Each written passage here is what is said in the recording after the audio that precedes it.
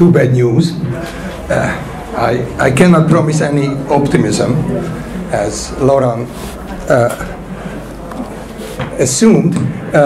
The second bad news, you are still here for another, I hope, only 10 minutes.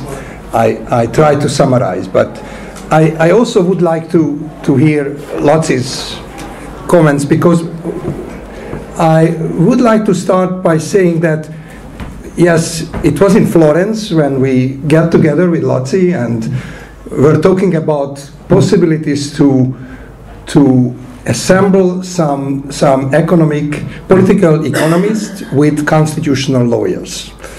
And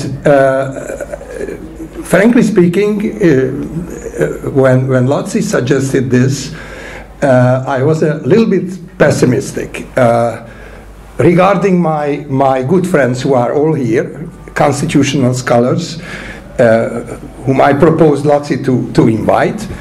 But my pessimism went to his very ambitious political economic agenda, which went towards a kind of F-word, federalism. And I did not know any of my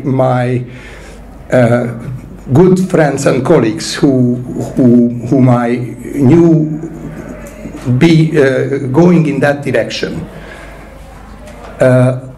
With the exception of Matej, whom I read in the Verfassungsblog, changing his mind and being more optimistic about some, at least, federal unionist approaches, as Federico's father. I know only Federico, I'm sorry for that, but I really much, but of course I knew that you are going in that direction, but I do not count you as a constitutional scholar. So in that respect, the question is whether the long day was a success story in order to bring together these two types of scholars in the direction Laci wanted to have, namely towards the F word. I'm still a little bit skeptical, despite Matej's presentation and paper. I do not see much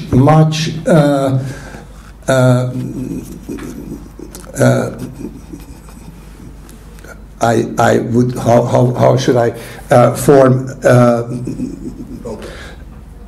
progress?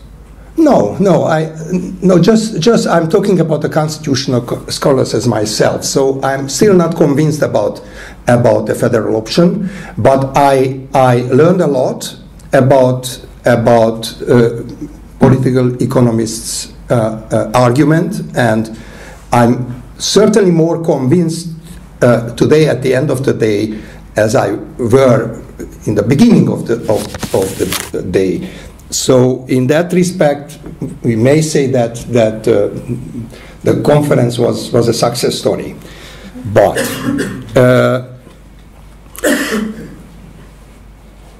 let me also go back to the very beginning of the day, or even the preliminary paper Laci distributed. As Bojan already pointed out during his presentation, it seemed to me as well as way too optimistic about the state of Europe currently, because probably it was written before the Austrian and the Czech elections, I assume. But István's preliminary words also somehow emphasized this optimism in my ears, which for me is still a kind of question whether there is any real progress after some progress, certainly with the French election. The German election is already a mixed result with the many mandates of AfD. So I don't know whether we have here a reason for saying what Matthijs was saying in his paper, that the way back to the nation state is actually out of question. I'm afraid it's not out of question if we think about the entire Europe. So about the reforms which were presented in the different panels, I saw two different approaches. One mostly by Dóra Györfi's really excellent presentation.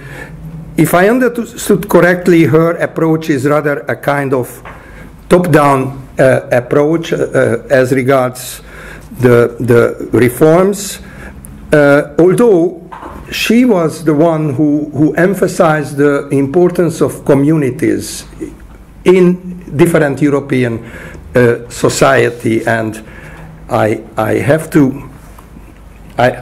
cannot stand not to say a word about László Csaba's comment on this issue regarding also to the possibility of economic sanctions. He was talking about a concrete entrepreneur in Hungary who is not getting EU fund because of the Hungarian government's behavior towards European values. I was thinking this is a really good example why the EU should go for economic sanctions, because this would be the real opportunity for those entrepreneurs not getting the funds because of their own government to vote against this government. So in that respect, I would really argue for economic sanctions, because in the case of Hungary and Poland, I do not see any other possibility. Even I would be skeptical about Laci's very last comment about the two-speed.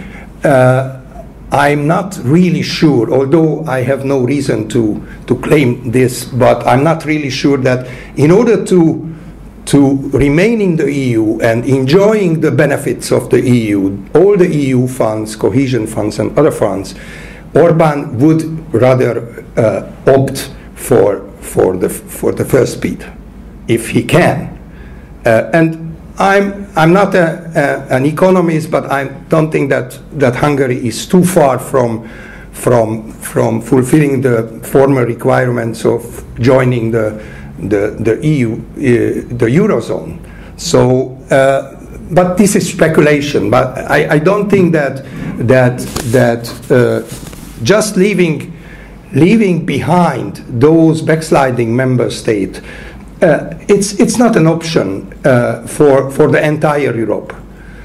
And even I'm not convinced that it would work at all. So let me say something on my impressions about the joint exercise by political economists and constitutional lawyers. And if you may say this is a kind of critique towards the composition of the panels. So the panels were, with the exception of Federico and Bojan, were consisted of political economists on the one hand and lawyers on the other hand. See the last panel. So probably it would have been a better option to mix them together in order to give more chance to them to react to each other. Of course, in the audience, everyone can speak up, but my impression of the entire day, which was really exciting, but I had the impression that we had two different conferences, two divided parts of the conference. And since I'm a lawyer, so let me react to some of the issues which mostly bothers me in the fourth panel, because this is my profession and my expertise dealing with these constitutional issue. And let me put some presentations together. So first, let me talk about Matej's and Dimitri's presentation together. So in my reading, at least, both Matej and Dimitri are arguing for a kind of pluralism within the EU. I certainly read Matej's paper as a play for pluralism in a federal union, and I also understood Dimitri's argument against the very concrete issues of EU law primacy as a plea for pluralism, allowing for certain member states to have their own constitutional solutions against the ECJ's push towards a very unique interpretation of the EU law primacy. At least this was my reading of your oral presentation, not the written one. So my question to both of you here, I know you have no chance to answer the question, so it's rather. You can answer at the next event. Yeah. So yes, but what about then with the region we are talking about, East Central Europe? What about those constitutional identities? Both the Hungarian and the Polish court is referring to constitutional identities in order to deny the compliance with EU values. In other words, this is a kind of misuse or abuse of the constitutional identity, Article 2 of the EU, and altogether it's an abuse of constitutional pluralism altogether.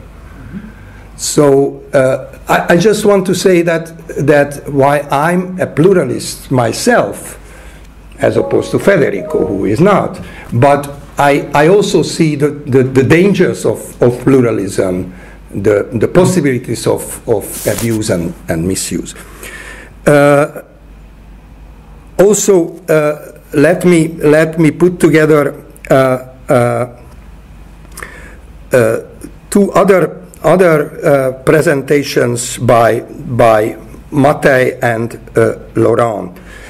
Why Laurent was arguing in his presentation and in his paper for using all the current tools of the EU, infringement procedures, rule of law mechanism, Article 7,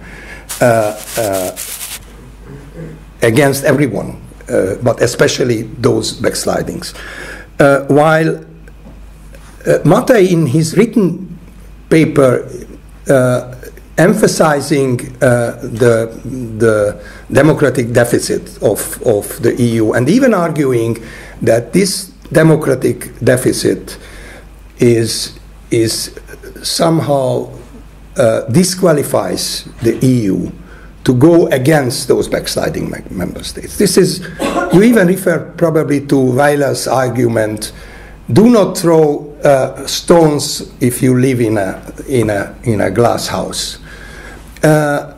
So in that respect, I would opt for Laurence's option, saying, as long as we have those mechanisms, and we do not have yet a fully fledged democratic EU system with a new institutional setting, even though we should emphasize the democratic deficit, we should also fight for all the tools used by the European Union against all the member states without compromises. At least this is easy to say as a lawyer. Of course, I'm totally aware that this is a political issue, and as Lauren said, literally in his presentation, you need a political will to have that. Okay, and then I also saw a parallel, but somehow different emphasis. What, and not only in the fourth panel. So, what could be the very reasons of this backsliding in our region? And I'm not talking only about Hungary and Poland. I'm totally aware that Slovakia has a lot of rule of law problems outside the Visegrad. For also Romania started to have very serious rule of law problems with undermining the independence of the judiciary, and we don't know what will happen in the Czech Republic after electing a populist, most probably populist prime minister. So this question, what is the very reason? Boyan tend to argue about, if I understood correctly, more about economic reasons of the backsliding, while others rather about cultural reasons. I think that both are present in those developments. The question is, and this is the decisive question to Matej's approach to be fulfilled, whether we really can rely on the people, as you say, whether we can rely on people without having a real constitutional culture. So whether we can expect people to think about a new constitution either for their own country, or not to speak about a European constitution, without really having a constitutional culture and without having a focus on constitutional issue. And I very much agree with those Dorothy Bole or Bela Grešković from CEU saying that the entire transition in East Central Europe was not really a good possibility for those East Central European societies to focus on constitutional issues. Much more important issues were more important. So I'm a little bit skeptical about that, even though I'm very sympathetic to your approach, because I do not see solutions for the problems of our region in the current setting. And I share your view. If there is no possibility to solve problems in this institutional setting, we should look for a new one.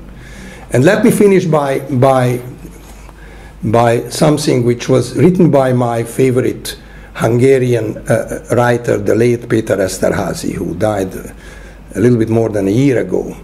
And Peter has said that I started as a my life as an East European. Then, luckily, I became a Central European. And at the end of his life, he said, I'm again feeling myself as someone in the periphery, outside, as the rest of Europe. So this is not a pessimistic note, but what we should do to try to make everything in our capacity as lawyers and political economists to try to make this region again part of Europe as being true Central Europeans. Thank you very much. Thank you, Gábor, for your concluding remarks. May I just thank you very shortly, first of all.